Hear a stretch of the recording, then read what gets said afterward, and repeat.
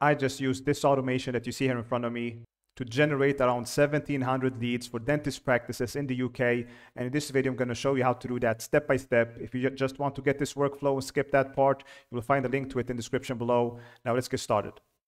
So let's now have a look at how this system works step by step. So I'm going to start by executing this. And now let's go and have a look at the first step here, which is our list of queries. So this is our list of queries here. I'm going to expand this to all of our queries. So I have 54 items here. So it's basically 54 queries.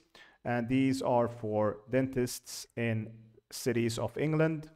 And yeah, one thing to keep in mind here is that if you're going to query a city or area which the name exists in multiple regions around the world, you might want to specify that by just adding, for example, here, if this is England, I would say dentist in Bradford, England. If it's in, let's say it's the city is Los Angeles, you would say Los Angeles, California, referencing the upper area, which is the state or the country, and so on. I don't need that here. I don't think these exist anywhere else than England. So this should be good enough in this case. And you see also that we use plain language here, just dentist in Bradford. That works very well with Google Places API. Okay. So that's the first step. So I have a list of 54 queries. We're going to loop over those. And for each query, we are going to execute this here on the right side. So this node will execute the workflow here on the right side. And here I'm also adding a delay between each execution. It says 1 second here, but I'm actually going to increase this because I ran into some issues. So I'm going to increase this to 5, just to be on the safe side.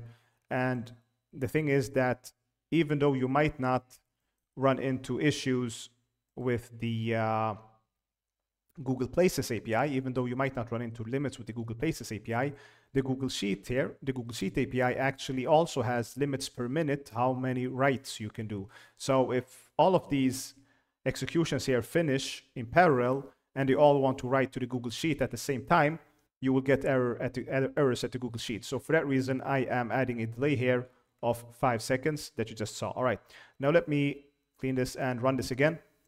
And now if you go click on the executions tab, you will see these are the executions running here. Now let's have a look at the HTTP request node here. So this is the first step. We will receive here on the left side, we will receive our query as an input. We can't see this now. We can see that later in the executions tab. But what happens here is we're going to use this URL here for the API and our credentials here that we have set up, our API key.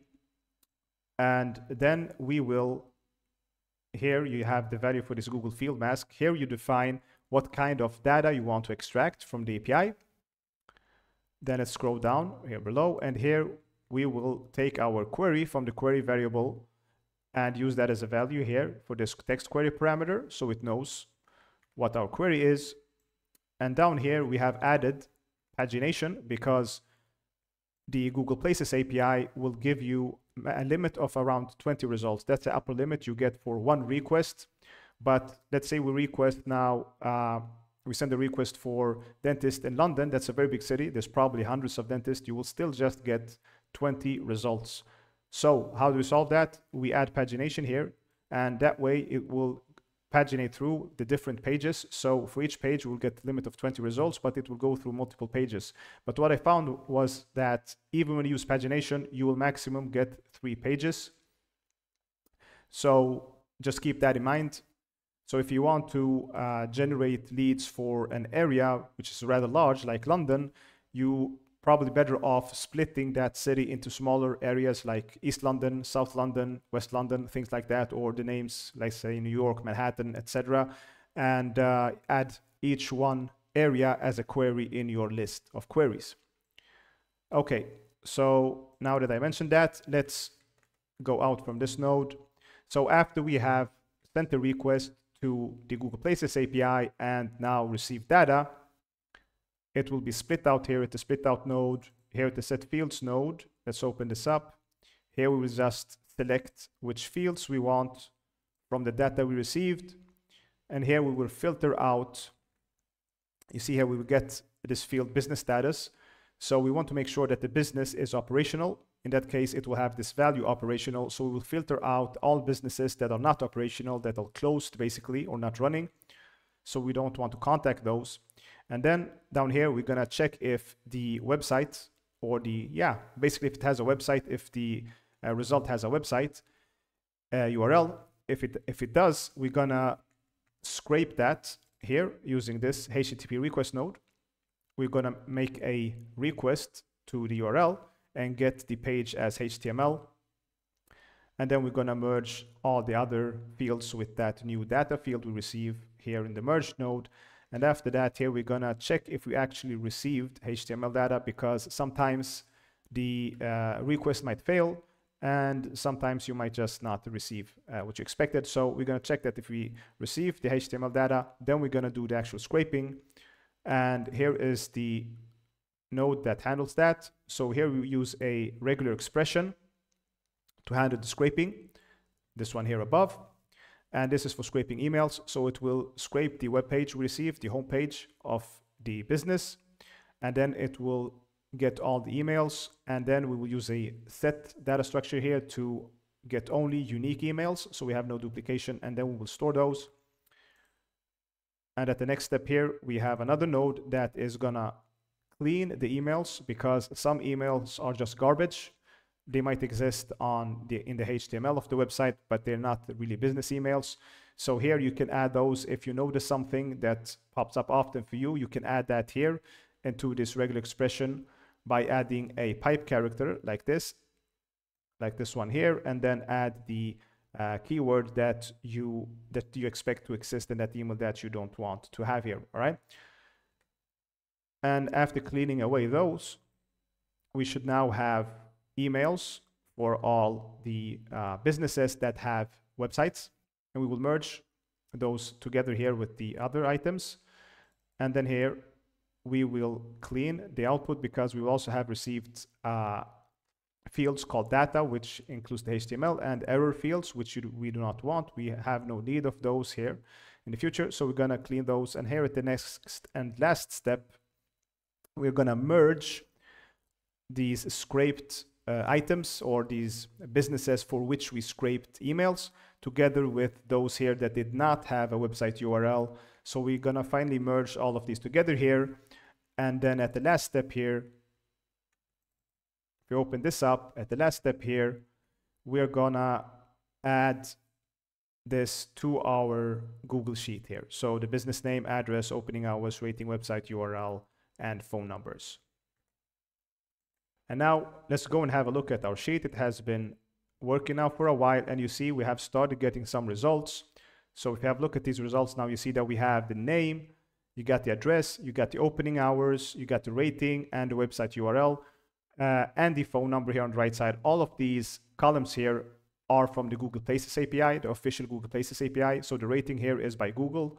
I think it has based this rating on reviews all around the internet. So that's the rating if you want to know the rating before you contact the business. And then you got the URL, and then we have the emails here, which is the custom part of the workflow that handled scraping these emails. The Google Places API do not provide emails whatsoever, so you have to scrape those yourselves, like I did here. And here you can see the different emails for each business. Now, one thing to keep in mind here is that not all businesses will give you emails, because some just don't have the emails on their websites, unfortunately. So you won't get emails for all businesses, and for some businesses, you see here, you get plenty of emails.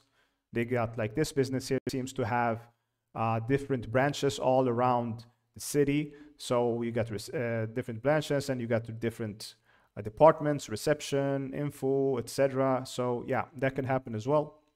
So I see here, and it is still generating. We have reached a few hundred here, I think. Yeah, so we have now reached 121 business leads here, or entries. Let's go back to the workflow, and it is still running here. You can see it's still running. Now let's go and have a look at some of these executions that just finished, and you can see they are also finishing here in front of us. You see when some of them pops up, it means it finished. So let's have a look at this one, for example. So here is the finished execution. Now by looking at the execution here in the executions tab, we can see all the data, and we can see these things we didn't see before. So if you open this up, we can see that this was for the query dentist in Litchfield. And open the HTTP request node here. And we can see that on the left side, you see that's a query. And on the right side here, you see the information. So for this query here, we got, if you close this, collapse this, we got one item actually. So either it didn't do any pagination, or there was actually not that much data in Litchfield, not that many dentists. So if you open this up, we can, if you click on this places here, you see, yeah, we only received 9 items here. So basically 9 dentist practices. And so it didn't do any pagination, probably because there probably weren't that many. So that might be the answer here. Okay, and then we will go over the usual path here that I showed you before. And at the end here, at the Google Sheet node, you can see here, before that, we have this merge node, and you see the final data here. So if you collapse this, we have 9 items in total. And each item here is one result, so one business, basically. So we got 9 businesses here for the query of Litchfield, right? Litchfield, yeah. So we got 9 businesses in total, and then it stored it here into the Google Sheet node. So here's the data that got stored, and so on. So you can go and you can check all the different executions here on the left side one by one, and see the inputs and outputs of every execution. I'm going to let it keep running here, and then we're going to have a look at the final output when it has finished executing. Now, while it's still working here, let me show you something else that's important. Now, if you go over to the web page here at maps, billing, pricing, developersgoogle.com/maps, billing, pricing, /pricing, this here, it will show you your free usage and what it costs to use the API every month. Now, there's a free usage cap for the API depending on what kind of data you extract. So there are 3 levels. So you got the essential levels here for the Google Places API, then you got the pro level, and then you got the enterprise level. What these levels basically mean is, if you go and look at this page here, this page over here, here it tells you what kind of data you can extract at each level. So the first level here, the essentials, will only give you these 4: places, attributions, ID, and name. So for each business, it will only give you like an ID. And the next page token, this is what we use for pagination. So basically, it's totally useless. You can't do much with it. At the next level here, Text Pro Search, you will have a little bit more data, like the address, for example, the display name, which is basically the name of the business, postal code, things like that. But we will not get the website address, nor do we get emails. And since we're looking for emails and phone numbers, we're looking for contact information, we have to use the enterprise level here. And at the enterprise level, we can get the phone number, and we can get opening hours and the website URI. This is what we need here to scrape the emails, because the Google Places API do not provide emails. We have to scrape them ourselves. So if you go back to the other page here, you see that for the essentials, we have a free usage cap every month of around 10,000. No, this is for geolocation, but if you look at the places here, essentials, we got unlimited here for the ID only, but for the other essentials level, we get 10,000 events every month. Now, I'm not 100% sure about this, I'm saying now, but I think an event is equal to 1 request, according to my experience and my research. There's no like clear, I haven't seen any clear documentation explaining this, what's the difference between an event but a request, but it seems that an event is equal to 1 request. So you can think about this probably as 10,000 requests to their servers per month for the essentials level. For the pro level, you got 5,000. And for the enterprise level here, you got 1,000, right? So you can think about it this way. If you go back to the workflow here, the HTTP request node, it will make, for each query, it will make a minimum of 1 request. So if you don't have pagination, it will be 1 request and you get around 20 items for that. If you do use pagination here, like I'm doing here, then you will get up to 3 pages per query. So 3 requests per query. So if you have, in this case, like you see here, 54 queries, that will amount to 54 times 3. So that's around 162 total requests. And at each request, you could get up to 20 entries, depending on which area and how many entries exist there for your query. So you could get around 150 times 20, so maybe somewhere around, let's say, 1,500 and 3,000 results for only 54 requests. And you have 1,000 requests per month for free. So there seems that you can get plenty of requests or plenty of results, a few thousand results at least per month for free using the Google Places API.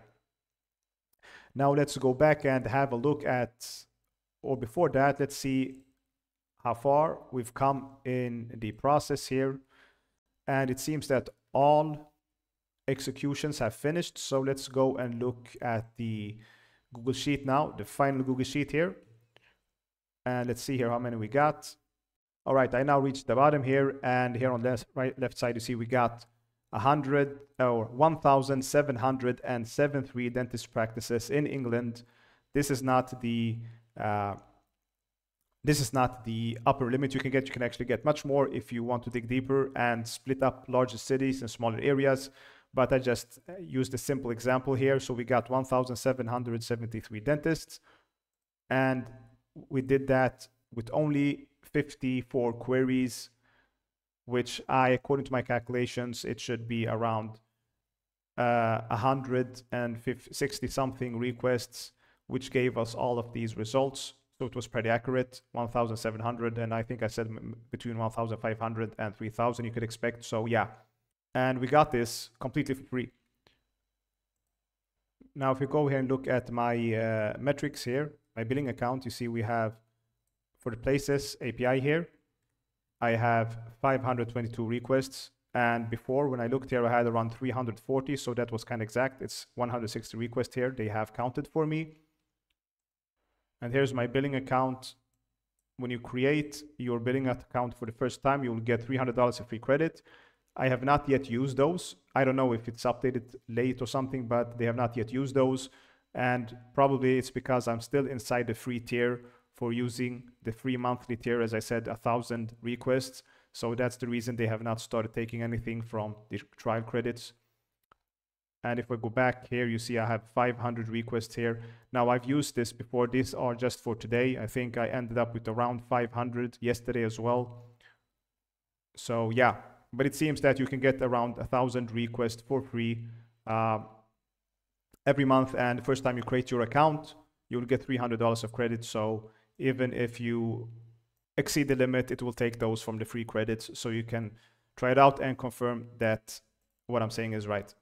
So this is how you can generate leads with the Google Places API. Now, if you'd like to skip setting up credentials and things like that, check out this video above where I show you how you can generate unlimited amounts of free leads using the Overpass API, which is an open and free API that doesn't require any kind of credential setup, so you can use basically forever. So check that out definitely if that's what you're interested in. If you want to get this workflow, down in the description below, there's a link where you can join my community, where you find this workflow together with all my other resources, as well as exclusive support if you ever need help with anything. With that said, thanks for watching, and until next time, take care.